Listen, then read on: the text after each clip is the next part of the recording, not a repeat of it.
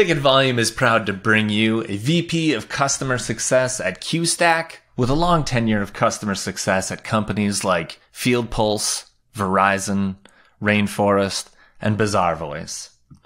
Welcome to Ticket Volume, news and information for improving IT experiences.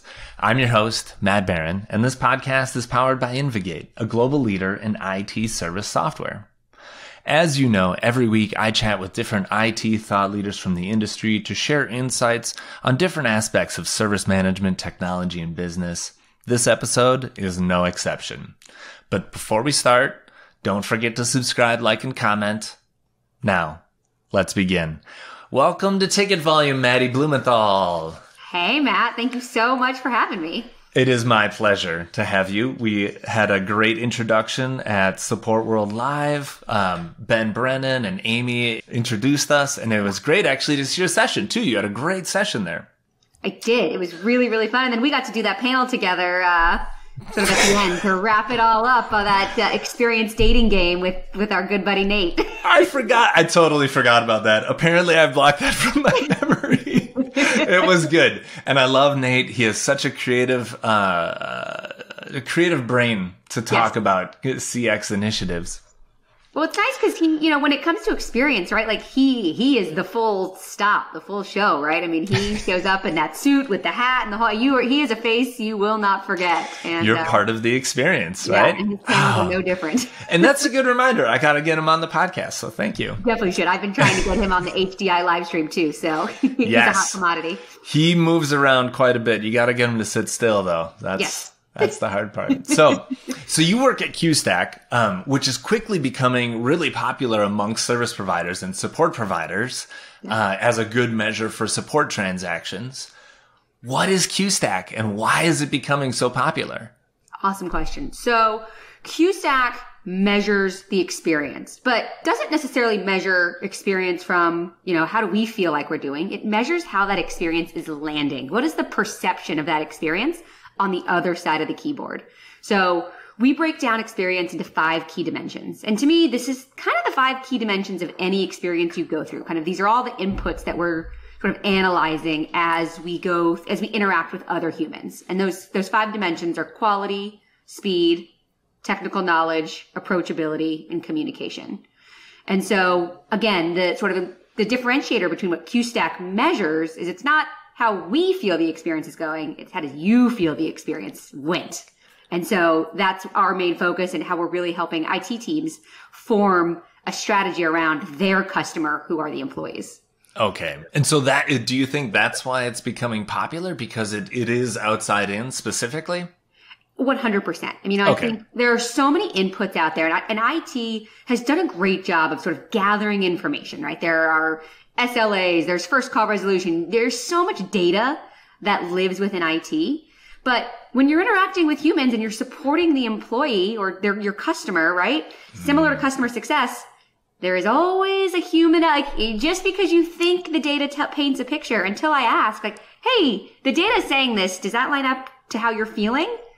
You really don't know for sure. And so that's really why why I joined QSTAC, because the parallels between how customer success came to be and that shift that's happening in IT right now, especially post-COVID, it's really interesting, how those parallels are so closely aligned.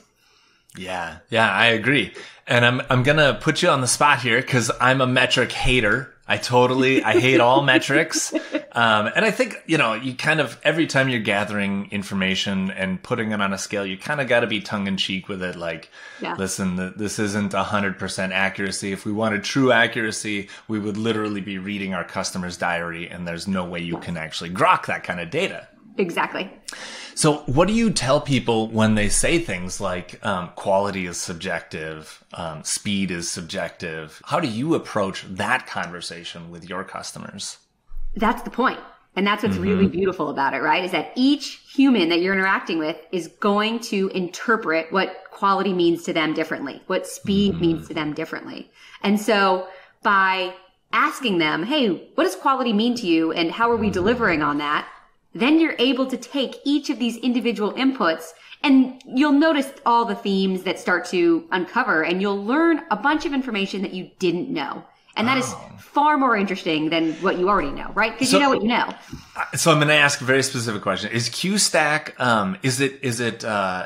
do you look at it on a per person basis, or do you look at it all together as one like summary? Like all of your quality ratings add up to this and your average is 7.2. So we look at it as the total average, right? So we'll measure each of the 5 dimensions. You'll get a dimension score, and then you'll also get the overall score based sort of your overall QSTAC number. But you'll have access to all that data. So you can then say, you know what? Quality seems to be a problem. We got a really low quality score. And you can drill down in and say, okay, now I can read all the individual feedback as to why quality is, why we got that score. Okay. And while we keep, for me, this is sort of our, thoughts on surveys is that they should be anonymous, because that's where you're going to get the most honest truth, is if you can't trace it back to me giving you negative feedback. You can still, we do a little bit of segmentation around, you can ask what office they're located in, if they're in sales versus marketing versus engineering. And having those little pieces of segmentation can really help you then identify where your problem areas are. And again, take away major themes and trends to then go build sort of scalable strategy. Okay.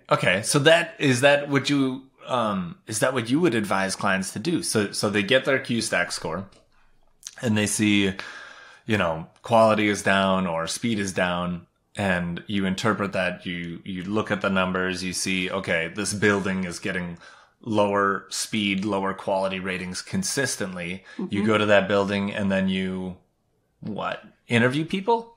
You ask. Yeah. 100%. You ask, you say, hey, we heard you in our last round of whatever survey tool you use, right? We heard you and we're here to fix it, but can you tell us exactly what's going? We know there's a networking issue. We know there's a conference room, room issue. Like, tell us. And you can create these really cool focus groups that then, because people now trust you that this feedback is going somewhere, they're then going to give you more specific, more detailed, and they're more excited about being part of the solution. Okay. This is perfect. And I think, good luck finding an IT department that doesn't send a survey. I have yet to discover one. I think it might be a good challenge. If you are an IT customer and you're listening to this podcast, like let's hear it. I want to hear someone who's not sending surveys. Yep. But sometimes you're just not getting the results you expect, 5% return rates, 6% return rates, or, you're reaching out for interviews and you're not getting responses. What do you coach your clients through to get better responses? So the biggest thing when we think about a survey, and that is a dirty word at QSTAC. So we call them pulses just because it's, people do hate a survey, right? And people get survey fatigue. That is a very real thing, especially in this remote world we live in. You're not in the office every day to kind of look around and kind of get a gut feel of how things are going. Everybody's behind their computer screen. Literally, it could be hundreds of miles away. And so the key to a successful survey in my eyes is, one, that anonymous piece, right? You are not going to get good feedback if you are saying, hey, give me this feedback and then I can come find you and I know exactly why, who you are and what you said, and I can knock on your door and say, why did you say that about us? Because that's a big fear, right? Is that if I do give you any type of criticism, then you're going to take more of my time by coming to ask me specifically why, right? And I just here you go. Here's your answers. Go do something with it. So step 1, to me, anonymous is key. To me, number 2 is keep it short. People are on the fly, right? People are working. They are going to answer an internal survey between the hours of 9 to 5. And they don't want to be taking their time answering surveys. They want to do their job and then get done and go hang out with their kids or their dog or whatever. So keeping it really brief, making sure that those questions are really pointed into what you're trying to solve. And then finally, the third piece that I talk the most about to every customer and every readout is evangelize, evangelize, evangelize. If, it's that saying of, if the tree falls in the woods and no one is there to hear it fall, did it make a sound? Right? There are so many times where I'm dealing with IT teams and I'll get, feedback around, hey, the bot is giving a ton of bugs around this particular feature. And they'll say, oh, we fixed that last week. Okay, did you tell anybody you fixed that? Because if you didn't tell them, they're just going to use it once, see there's a bug, and not want to use it again, But if you say, hey, sorry, we fixed that, all good, then they can go back and use it and go, oh, awesome, great. But we all get so siloed into our jobs and we're, everybody's heads down that the minute something doesn't work and I find my workaround, I'm never going back to how I'm supposed to do it until you tell me to. And so that is a huge, huge thing that IT teams specifically kind of have a hard time with. Be your biggest champion. Cheerlead for yourself. Tell people all the exciting things. As an employee, it's all I want to hear about is what cool tools do I have access to? What are you working on for me to get better at my job, to do cooler things, to interact more efficiently?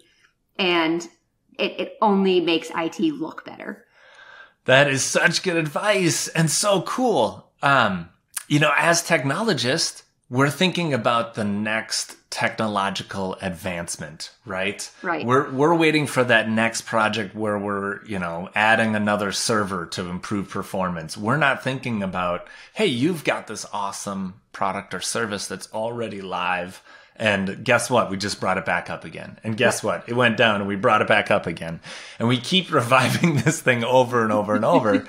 And we don't brag. We are not braggarts by nature.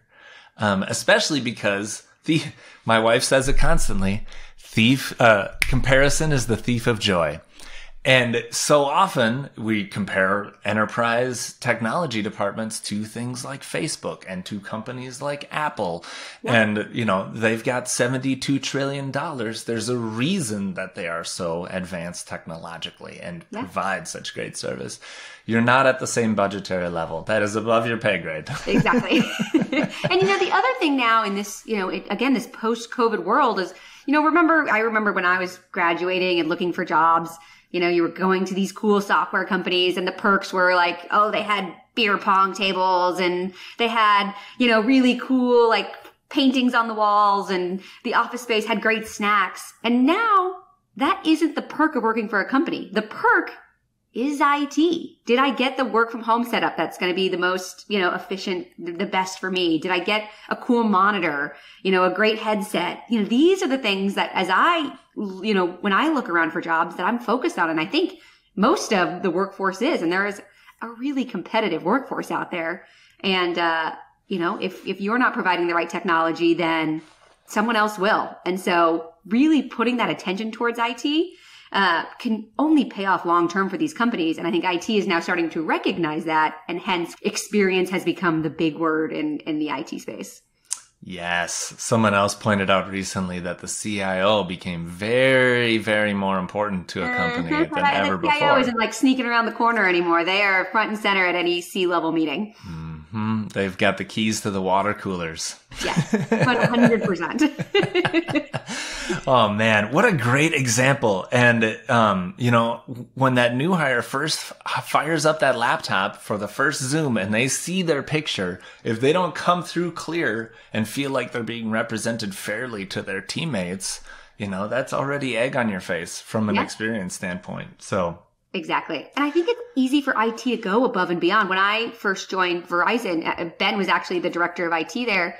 So he had a little bit of an edge because he knew me, but he had his team, when they sent me my work from home package, they included this really cool note that said like, welcome to the Verizon team. I'm a huge Swiftie. That's an embarrassing fact about me. And he had put this blown up picture of Taylor Swift in the box. I mean, they really made me feel at a company like Verizon that is, how many thousand employees, I felt really special in that moment. I was like, God, I'm really excited to start my first day. And all it took was IT just going a little bit out of their way to provide that excellent experience. I love it. That's fantastic. Because I think employers do stock their candidates. It's pretty well known that 99% of HR people will actually go look at your LinkedIn profile before you get started. And I suppose that you just shared some Taylor lyrics or something, and they picked up on it. They picked up on it, and I must have had some picture somewhere, and it was just above and beyond. It was just that little thing that made me go, "Oh, this is cool. I'm really excited to start my first day. I feel appreciated here." That's great. That's so great, and it's a testament too to the amount of data that we need in order to deliver these amazing experiences, right? You cannot just leverage the things that your customers are telling you. You also need to go out and seek it. who is this person? What do they actually care about? Are they working towards a bonus? Is it part of their quota they need to fill from a sales? Are they a huge Swiftie fan? Like, how are you going to delight them today? Yep. I absolutely love that. So what are some of the big decisions that you think people are trying to gauge with QSTAC or with their metrics? Like, what do you think people are really trying to change today? I think one of the biggest things is going back to sort of that employee retention, right? Like this is a really competitive workforce that we live in. There are tons of really cool perks out there that exist. There's amazing companies doing amazing things. And, again, you want to go to a company where you are going to feel like you are set up to be the most successful. And you're going to stay at the company where you feel like people are listening and where you're heard and you're not just another cog in the wheel, So I think that is why IT, to your point about the CIO sort of being the most important person in the boardroom, that's why. Because if you aren't meeting the needs, work-wise of your employee base, there is 1,000 other people they can jump ship to. And so to retain the best talent, you really need to have the best technology. And that starts with having sort of a really cohesive IT team that not just the help desk, similar to customer success. Again, the parallels are kind of canny that they match up so well, but similar to customer success, I am a customer success manager. Yes, I am the one directly interacting with the customer, but I couldn't do my job without product, without engineering, without customer marketing, without sales bringing me in customers to manage. And IT is the same way. The help desk is the front line. They're there interacting, but they are not going to be successful at their jobs if they don't have an awesome internal team, internal tools team, a BI team, whoever is operating in the back infrastructure. And so when IT sort of all pulls together in this really nice sort of cohesive bubble and all of the different engines are kind of, going in the same direction, it really makes a huge difference in how the business itself operates. Dang, dude, that's a good point. I just want to pause here because this is actually a huge point that when things are going smoothly, the employee experience is going smoothly. Like, we forget that part. I also wonder how much an IT budget must have had to expand for end user computing devices. Yeah. Like, we used, no offense to my former employers, but we had terrible screens at work, 24-inch, 19:6 resolution or ratio. Yeah. And now we have these huge, high quality, sprawling desktops, and the webcams are all high def 1080p, and I've got some crazy lights in here to make me look good. You and me both. Yeah. And so it's like, I can't imagine how much they must have to pay per individual instead of it being like $1,000 for this laptop that it used to be. And, maybe they'd get a docking station, a monitor for another couple hundred. Now it's blossomed to be like maybe $3,000-$4,000 each just for employee basics. Yes. So in order for your employees to be, with that importance of sort of mental health and feeling like you've got, the right ergonomic things to be able to stand, to sit, to, have the monitors so your eye level, et cetera. I mean, those are the perks, right? That is why you join a company, because you feel good about doing your job every day. Not only good mentally, but physically. And I think this all is tying back to IT. And this is now sort of their whole world is sort of all these new inputs being put in. And to their credit, this is new. This is a shift, and it's going to take some time, but let's get there. It's getting there. Let's do it. We're on a mission. So when you look at every service experience, most IT shops, it's a very similar experience. Do you see one common thing that every service desk should change in their experience that's blaring, everyone should pay attention to and focus and maybe reconsider how they're doing that one thing? Biggest thing where I see across the board, every customer is onboarding. The onboarding experience is crucial because that sets the tone. And it's the little things like I just mentioned that, I got my welcome box and it had that picture of Taylor Swift. That is above and beyond. But just having the right equipment the day I start, having the right equipment that's loaded with the tools that I need to do my job on day one.